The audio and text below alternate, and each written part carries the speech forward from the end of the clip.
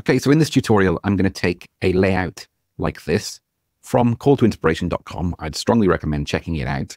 However, we're going to be incorporating some of the designs from here in future tutorials as well. And we're going to be mimicking this structure in Squarespace, showing how we can create some more advanced layouts. And I'm going to do this in two phases. First of all, I'm going to do this as a standard section within our Squarespace site. And we're not going to be looking at these arrows here. And then secondly, I might try using the lists feature in Squarespace to see how close to this effect I can get, where we can then flick through multiple images every time. Let's crack on. I've already got a page open here, so I'm going to add a new blank section. Sometimes I just like to work with a blank section to start with, and I'm going to put some placeholder Latin text for our quote. I'm not going to mimic the content directly. It's mainly to show you how we can create designs and structures in this tutorial. So I'm going to have a look here. We can see we've got a heading font. This shouldn't be a heading 1 unless it's our main heading for our page. So we're looking at probably heading 2 or 3 for this. And of course, we can edit the site styles in Squarespace to match this font and style. I really like the font. I like the chunky effect. Let's go for a heading 2. So first of all, we can see that our heading style isn't really suitable for this style of testimonial. We'll change that in just a moment. But let's get the structure right first. So let's trim this down to roughly the same length. We're going to put some speech marks around it. And there we go. So first bit is there or thereabouts. What I'm going to do is change the background color. So we see it's on a gray there, or a light gray silvery color. So if I go into edit section, go to colors, and let's go for the light option here. Okay, getting closer to it. Now we're going to add this lozenge image above. So I'm going to go to add a section, then add image. Coincidentally, if you're feeling I'm going a bit too fast and you're just starting out with website builders, I strongly recommend checking out our website builders channel on YouTube, because we've got loads of beginner tutorials that go through every one of these tools in more detail. Now let's select a stock image. That's close enough. I'm just going to search for customer and see if we can have a photo that does a similar job. I think we'll go for this one here. It's got a single person, and of course the testimonials from one person. One thing I'm not going to be doing is using this cutout effect. However, that is something I could use either Adobe Photoshop or Canva. The background removal tools are great for getting that impact. Now we've got our photo in place, we can see it's not quite looking as we want. So we're going to go to edit, then jump to design, and we're going to get it to fill the frame. We can have a look at shapes to see if there's anything that will do the job for a lozenge. There isn't really, although you can play around with these shapes, of course, to get something that works for you. There are longer ones, so we've got an oval shape. We've got a MasterCard option and various shapes, but we're not going to worry about that. We're going to go to fill the frame, and we're going to put a manual corner radius. If I was to click on this option here, we can put a radius on just one of the corners. However, we want to apply this to all 4. So I click on the default option again, and let's put it to, say, 150, meaning that there's enough of a radius there to make it fully pill-shaped and with that full bevel on each end. Okay, so let's go back to our image design option. Let's apply an overlay on that image, and let's go for that green. So we're going to put a green tint on it, and we're going to apply one more effect. So this won't look exactly like the other examples. As I said, I'd need to use Canva for that, but let's get something close enough. So let's go back to our content, and here we can edit the photo itself. And as we can see, it's still a full color photo. So let's reduce the saturation and bump up the contrast, maybe even taking down the brightness of that photo as well. It's going to take a moment to save that. The overlay effect in Squarespace on photos is a new feature. It used to be that we had to use plugins for that. Now we have our image and our title in place, and we're going to put in our name. Not very good with names. not feeling at all creative today, so let's go with that as our name and our business name. We can obviously go to centrally align for our text. So click on that box twice. Let's jump back in and put it centrally aligned, and the same then for the author of this quote.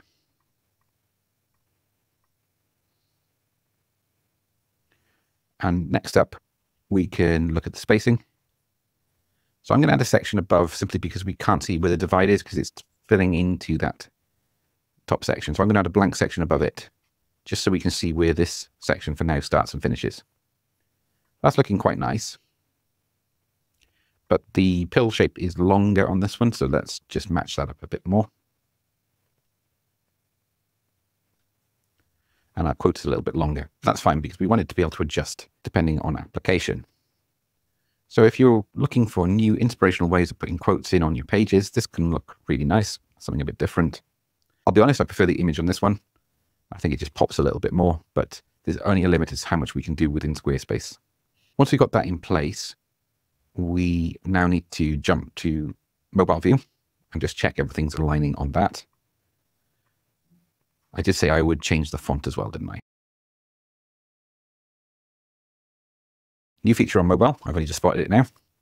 The elements we can move up or down, and that's quite a nice feature because one of my bugbears with mobile editing in Squarespace has always been that it just takes too long.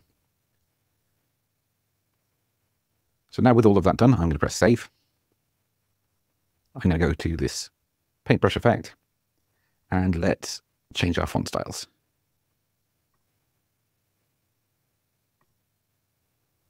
And I'm just going to change the font back, I think. There we are. We'll go for that one.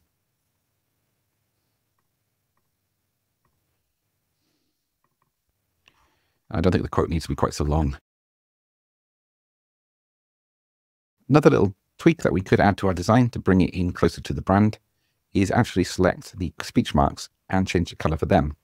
Now bear in mind, we may lose them in the backdrop, and as we can see here, they're kind of a little bit lost here on this particular layout. But if we were to go to this section and change it to the darker colors, we go for a really bold alternative approach where we could take this inner part of the text and turn it to white. So loads of options there for how we can take our quote block and style it to our heart's content. We've got blend modes as well. So if we go to darken option, we can bring the colors back in and make it more vibrant. And it really depends on what you want to do with that. Okay, let's quickly see if we can recreate this effect using a list block. Instead of adding a blank block here, we're going to go to Testimonials and see if I can find one which already has a carousel. Or in fact, we might be better off looking for a hero section. Yeah, this one here I think I'll go for.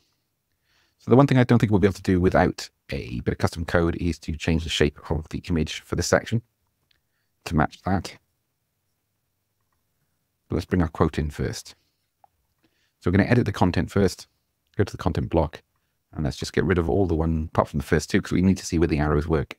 And we're actually going to put the quote in for the title and then the name and role as the description. I know it's a bit backwards, but that allows us then to have the bolder title. Again, holding shift and pressing enter means that it will drop the title to the next row. So this has come together quite quickly, just showing how this can work. So let's edit this section, or edit content a little bit more, should I say. And let's go to the design option. And we're going to go to Inset. I'm going to go back now. I'm going to put an option to show image. So at the moment, we've got the image behind the title, because this is currently set as a banner slideshow.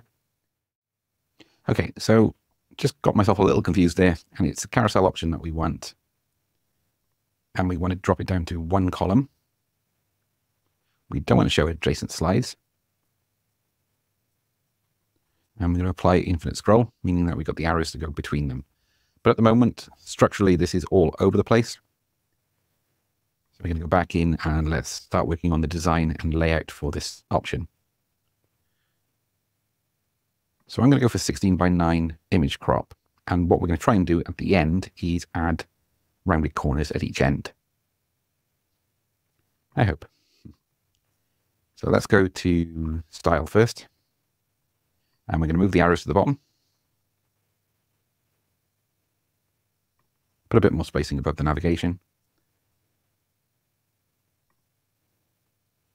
Go to large text size to make that quote really stand out. And as we can see, the body's been removed from this one, so we're just going to add that back in.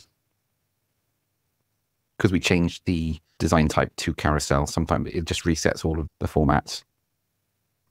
Yeah, I'm happy with that. Now let's go into size and spacing. And this is where we can start really working on it to make it nearer to the other design. So we're going to go with medium content width, maybe even small. I think we'll go with small content width. Content placement to the center, that's what we want. Just a small amount of spacing between elements. The space between slides is only applicable if you show more than one on the screen.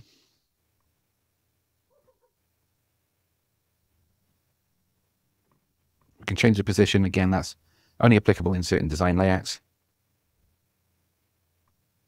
And we can go to inset or full. But as we can see here, there's not really a huge difference between them. So going from this one to this one, or should I say from this to this, you can see that we're getting there slowly. The one thing you note is I can't put any bold text on that. So I'd have to do it either via custom code or actually in the style settings to make the heading default to bold. But let's change this photo now to match the other one.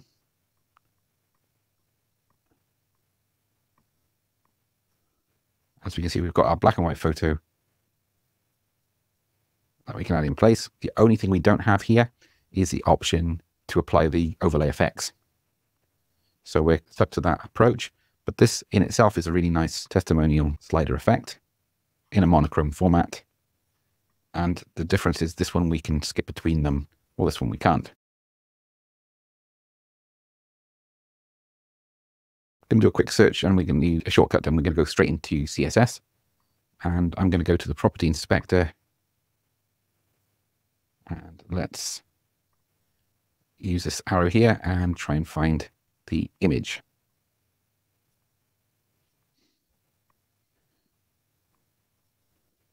This is where I'm going to put a bit of custom code in, hopefully. I'm going to select this option here. Normally I would take a little bit longer and find the section that I really want to edit.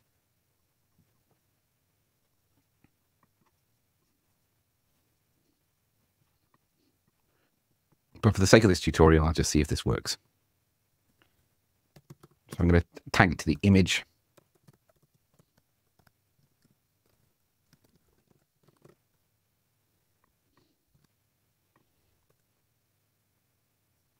There we go.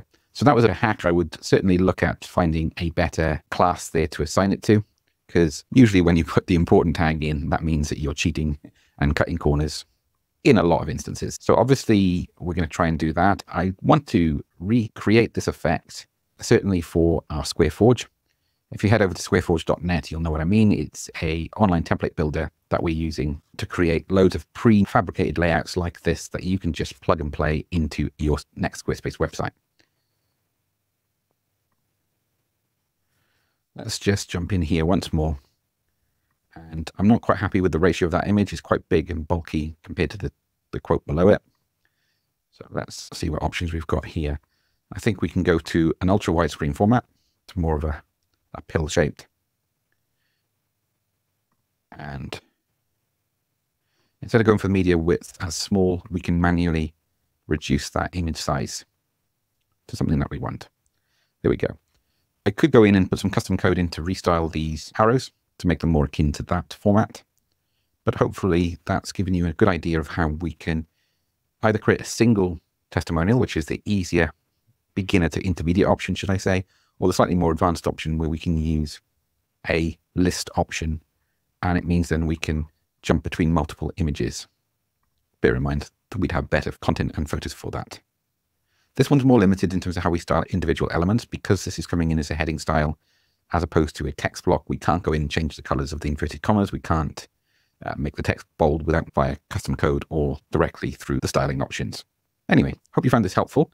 If you are interested in more tutorials like this, check out our free website builders community over on School with a K. I've left information in the description showing how you can sign up. We've also got a premium community for those who are looking to take their designs to the next level.